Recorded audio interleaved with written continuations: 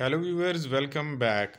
United States dollar price on the free market dropped sharply on the buying side after one day and pulled the difference with the selling price up.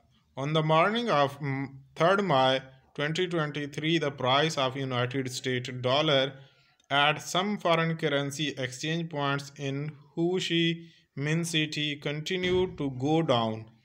Specifically, United States dollar was bought at 23,330 dong, down 30 dong compared to yesterday.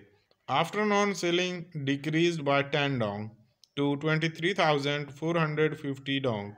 The buying direction dropped more sharply, bringing the difference with the selling price to 120 dong.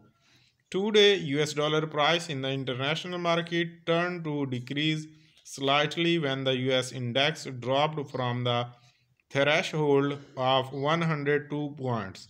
At the beginning of the day, USD index reached 101.83, down 0.22 points compared to yesterday.